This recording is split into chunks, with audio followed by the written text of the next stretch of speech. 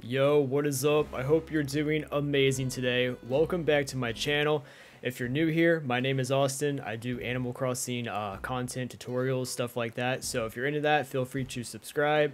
And yeah, so this video is going to be the bell guide for 2022. So last year I made a bell guide. It did pretty well. It's one of my best videos on this channel.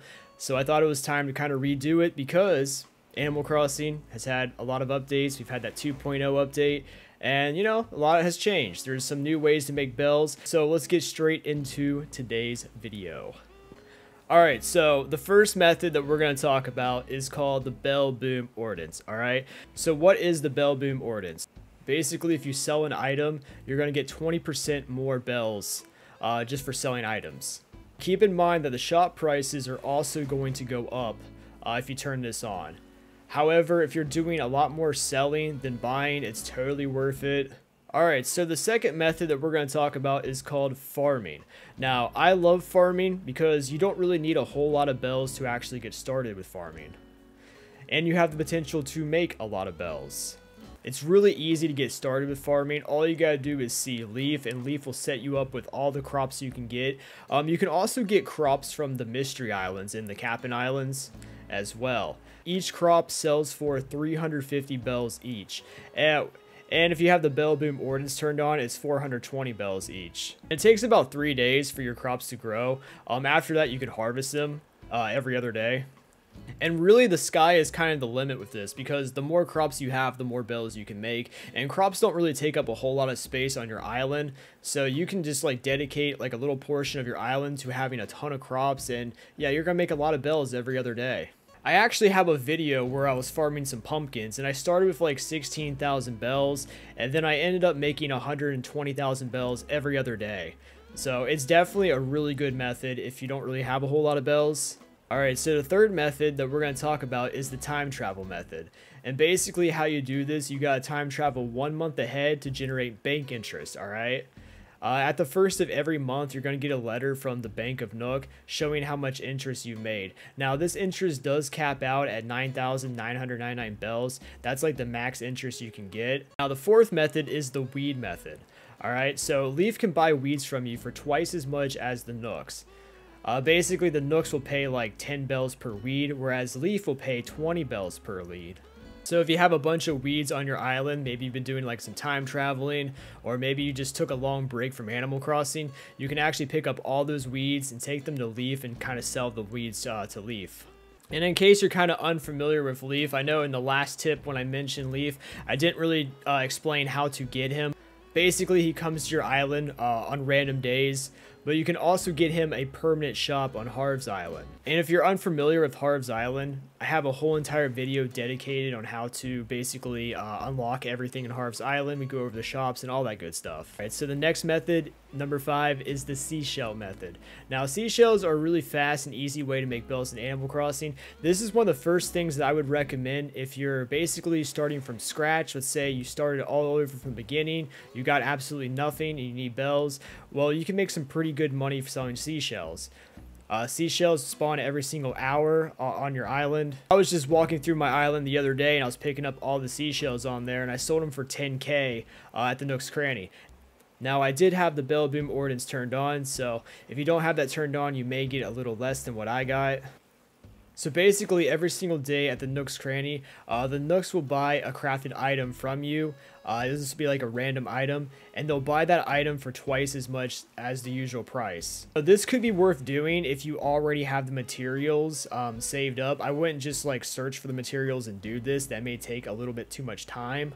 But if you already have the materials, it could be worth it. The hot DIY item for me was a stone stool, and I already had a bunch of stones in my storage, so I went ahead and crafted a bunch of stone stools, and I got some bells for it. Alright, so number 7, selling items to the Nook's Cranny or selling on Nookazon. So selling items is a good way to make bells.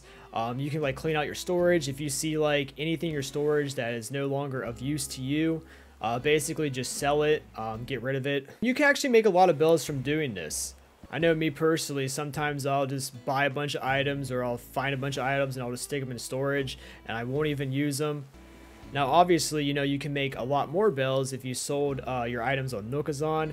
However, I know that not everybody has Nintendo Online, so if you have Nintendo Online, definitely worth looking into selling your items on Nookazon. Number 8, the bell voucher method. This isn't something that I normally do just because I think that it's harder to get Nook miles than it is to get bells. But if you have a ton of Nook miles and you don't have a lot of bells, you can always exchange 500 Nook miles for 3,000 bells. I do have a video showing how you can get 500 Nook miles every minute. It's a little exploit that I found. Feel free to check out that video to learn more about that. Alright, number 9, money trees. What are money trees? Basically, if you ever notice this glowing spot on your island, you can dig it up and you can get some bells, and then you'll see that this glowing spot, you know, this hole is like glowing, right?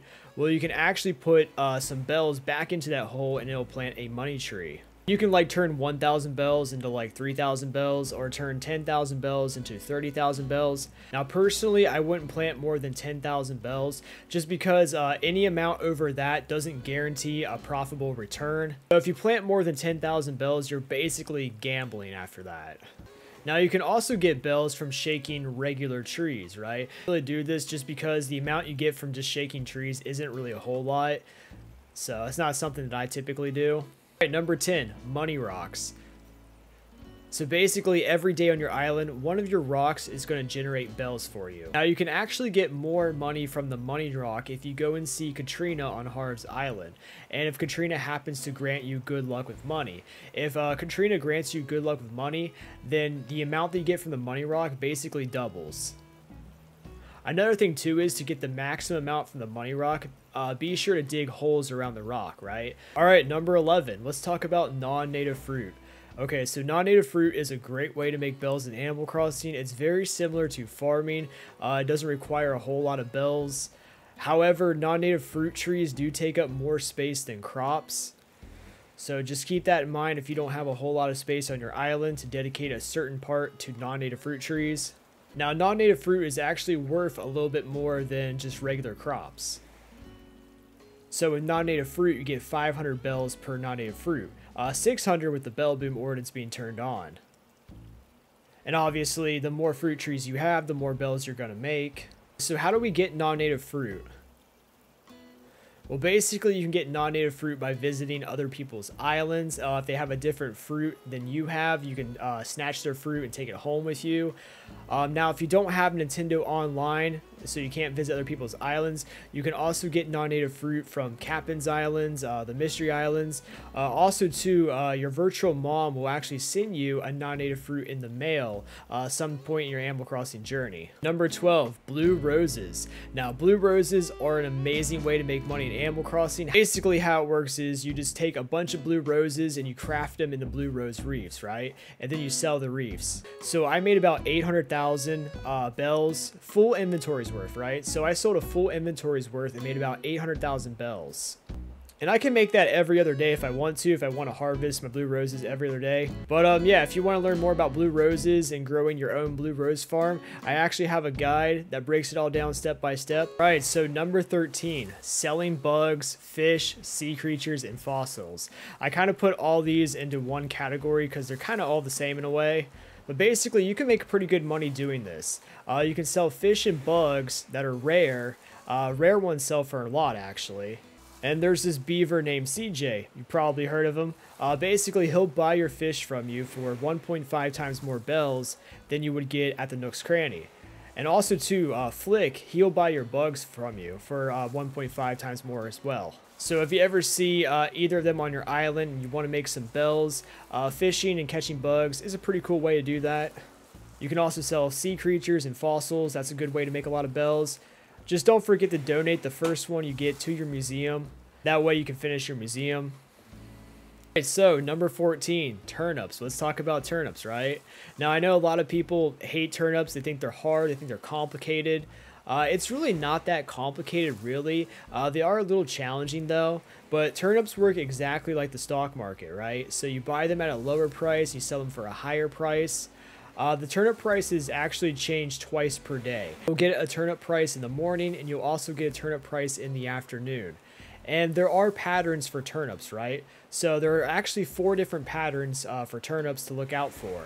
There are the small spike pattern, the large spike pattern, the decreasing pattern, and the random pattern.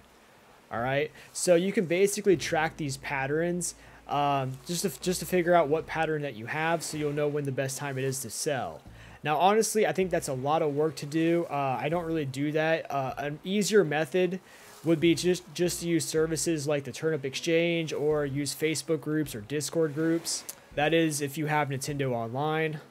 Now, something that me and my friend did to sell turnips, basically, like, I had Daisy May on my island, and she was like time traveling every day to find the best turnip price. And whenever she got a high turnip price, she would come to my island and buy a bunch of turnips, and I would buy a bunch of turnips on my island, and then we would both go back to her island and we would sell the turnips. And that was an easy way for us to make millions. Number 15, duping, right?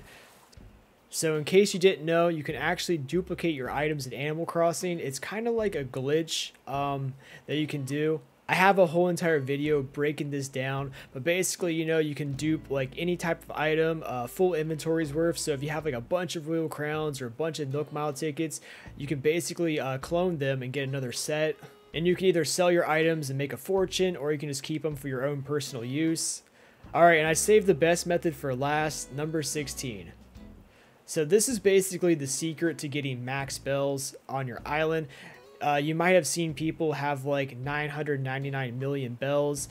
Basically how they did that was they actually visited a treasure island. Now a treasure island is just a regular island that's on a modded switch. Now you don't have to necessarily mod your switch. Not every switch can be modded. You have to have a certain switch with like a certain model number. But it's just much easier just to like not do that and just go visit one because there's tons of treasure islands that are free. You can find them on Twitch, and it's really simple how it works, right? So basically you just go to a treasure island, you'll see a stack of turnips. It'll be a stack of 30, right? And all you gotta do is pick up that stack of 30 and you go and you sell it to the Nook's Cranny. If you ask Timmy and Tommy what the turnip price is for that day, they'll tell you that they're buying turnips for 999 million. And when you go and sell it, you'll see like a negative number, right? Once you sell it, that negative number, you'll actually get 999 million bells in your bank account. Now, I know that sounds crazy. It sounds like, it's too good to be true, but it's 100% legit. That's how I got my max bells, and that's how a lot of other people get their max bells. But yeah, guys, I hope you enjoyed this bell guide. If you want to see more content from me, don't forget to subscribe and like the video. I'll see you in the next video. Peace.